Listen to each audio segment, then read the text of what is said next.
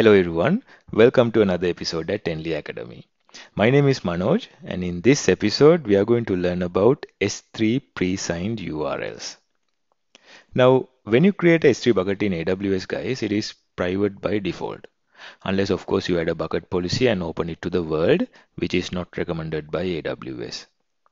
But sometimes you need to share the files like the images, videos that are there in these private S3 buckets with your customers or your users who do not have AWS security credentials or permissions.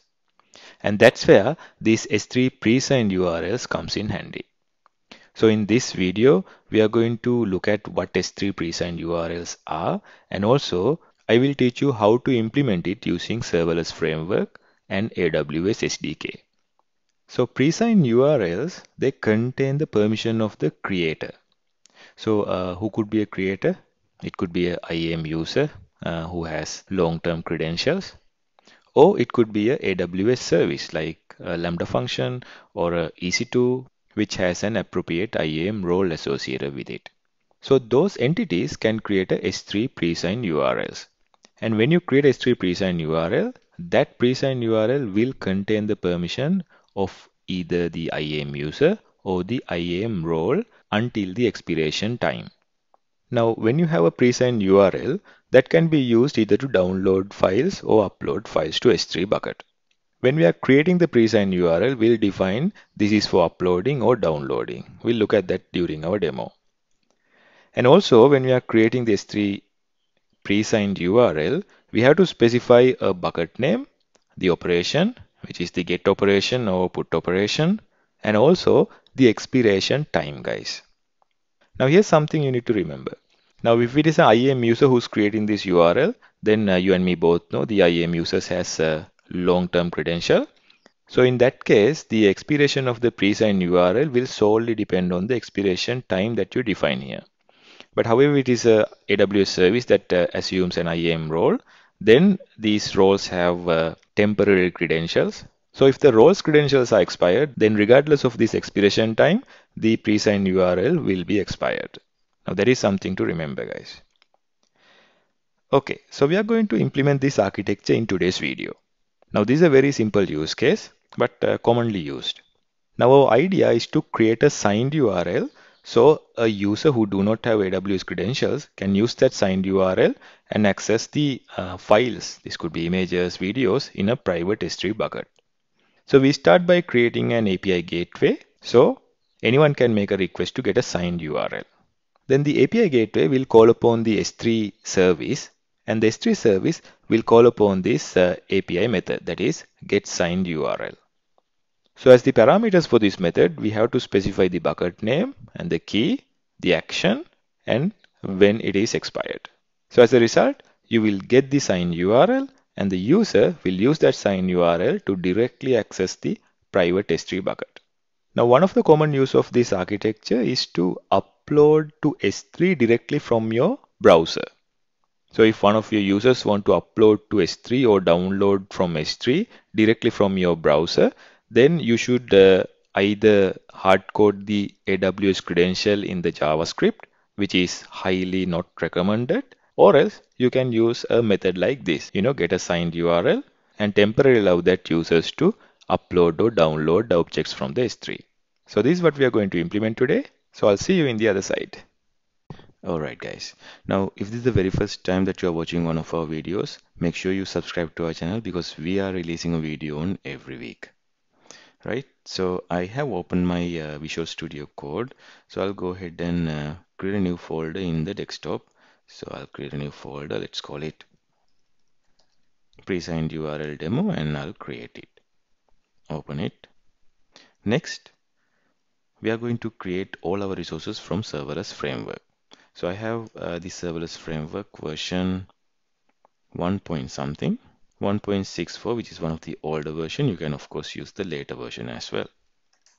Let's first initialize an npm project, and then I have a package.json file, and I will now initiate a serverless project by using sls create-t -t for template, and there's this template called AWS Node.js. Okay, now we have few files. Serverless.yaml is one of that. This is the place where we will be adding our configuration. So I'll clean up the comments. I will leave the resource section and I will uncomment it rather, because we are going to create some resources from our serverless deployment as well. So what are those resources? Now if you can remember, we need to have a S3 bucket. So that is where we are going to upload or download objects using presigned URL. But first and foremost, we need to create a S3 bucket. So why not we just go ahead and do that directly? Now in serverless YAML file under this resource tag, this is just pure CloudFormation in YAML format. So as our resource name, so let's call it, this is the private uploads bucket. So this is our private S3 bucket, and this is of type AWS S3 bucket. So the bucket name, now this has to be unique. So let me say Enlear demo private bucket. And I wouldn't need this output section, so let's keep it simple. Okay, now this should do. So this is all we need to create a S3 bucket using CloudFormation. So let's add all these resources in the region of USDs2. You can pick whatever the region you like. And then we have a default Lambda function, hello. So instead of this hello function, let me create a function called get S3 presigned URL. And as a practice, I add the same logical name for the Lambda function as well. And now I will go to this handler file, and instead of hello, it has to be presigned URL. Now let's invoke this Lambda function using an HTTP event. So I'm gonna add a events array, and this is a HTTP event, and the path is, I will add the same name here as well. You can add any path, and the HTTP method is, let's make it a post method. Okay, so now let's deploy this and see our resources getting created. So in my terminal, I will do SLS deploy. Alright, so the deployment is got completed, and I have the URL to trigger my Lambda function as well. But let's open our AWS console and see if this bucket got created. Okay, I'm in my AWS account and in the USDs2 region. I'll go to S3 and let me search for the name Enlear demo private bucket, and here we go. It has been created.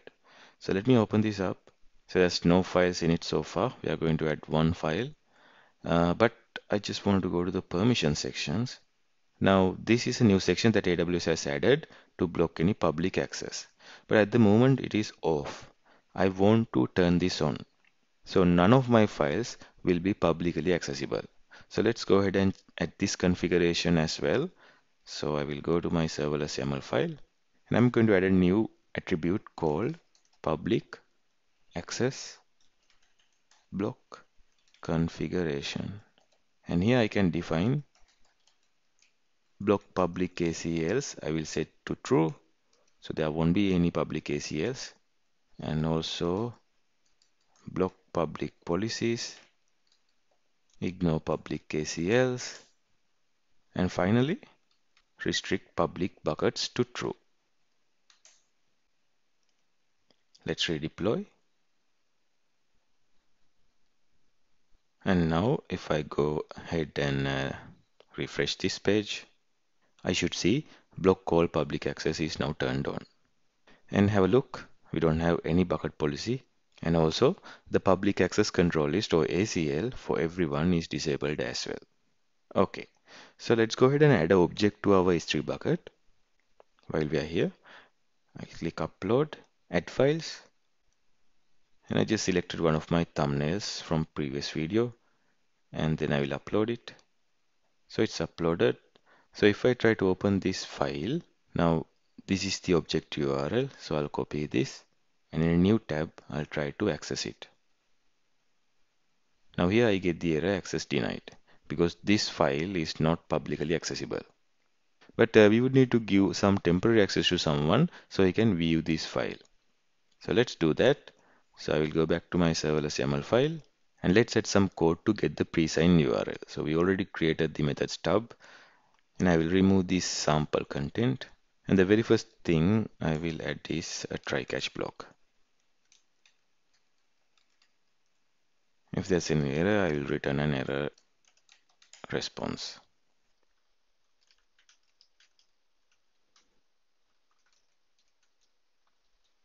Okay, now let's add the code to generate a pre-signed URL. Now, as you have previously seen, in order to generate a pre-signed URL, we need three things, or rather four things. First one is the bucket name and the object key. Now, in this case, we are going to access that DynamoDB image, so it has to be dynamodb.png. So that's the key. And then the action.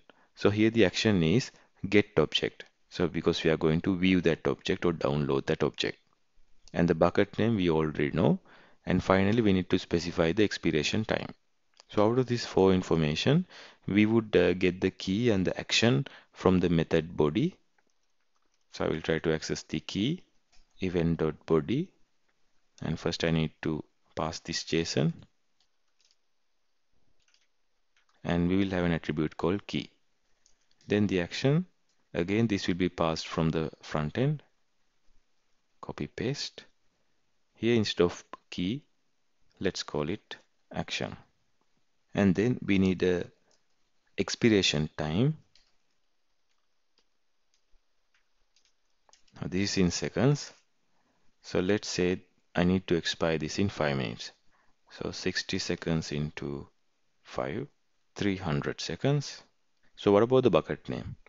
Now bucket name, we can actually pass it down to this Lambda function using an environment variable.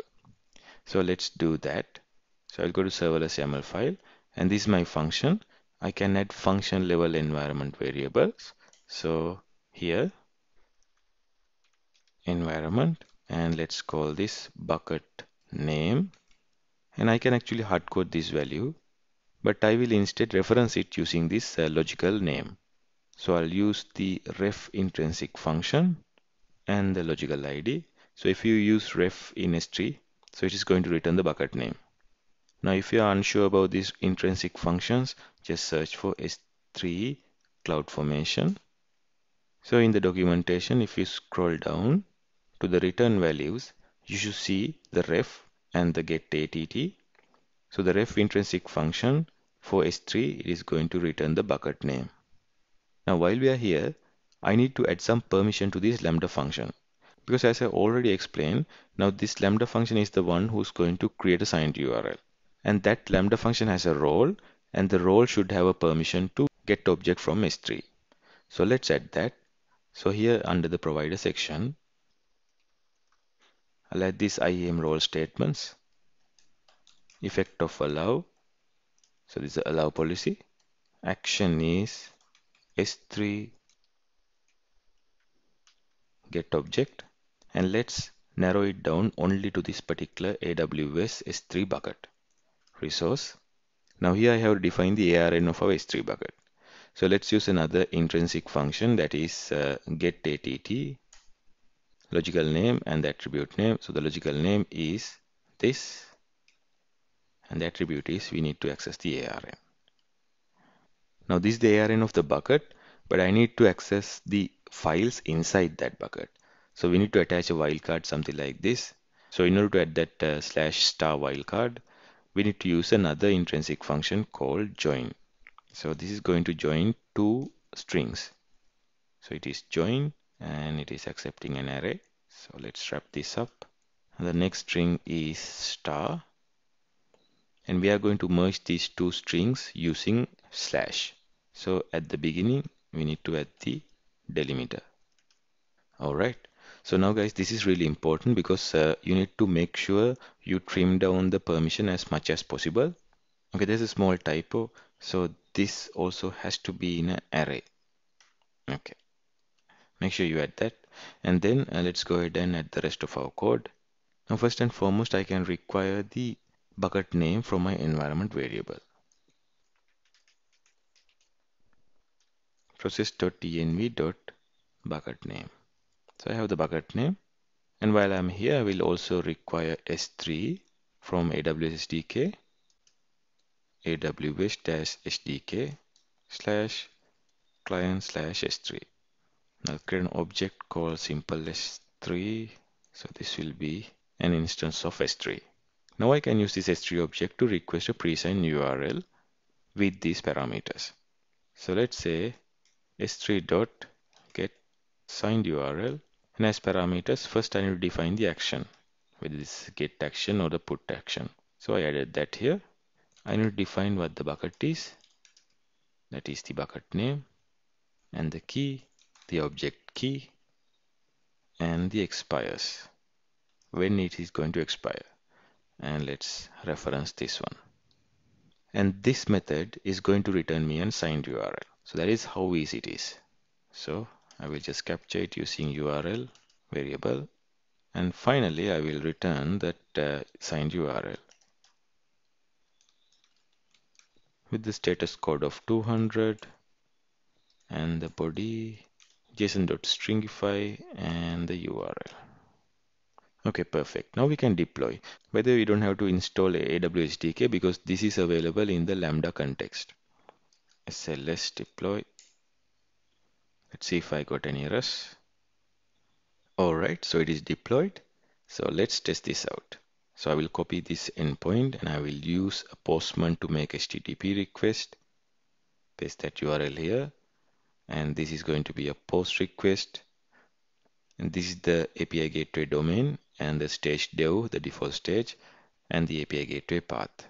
And we need to attach some parameters in our body. So I'll go to the body section, select row, and this is of JSON type. And let's add a JSON array. First thing that we need to pass is the key, the object key. So if you guys can remember, the object key is dynamodb.png and then the action. So we need to get that object. So the action is get object. Make sure that this G is simple. Okay, let's try this. I will send the request. I got an internal error. Alright guys, so that's a very silly mistake. So here it is incorrect. So it has to be status, the typo here. And I will try that again. So after the deployment, let me try that again. So I will send the same request.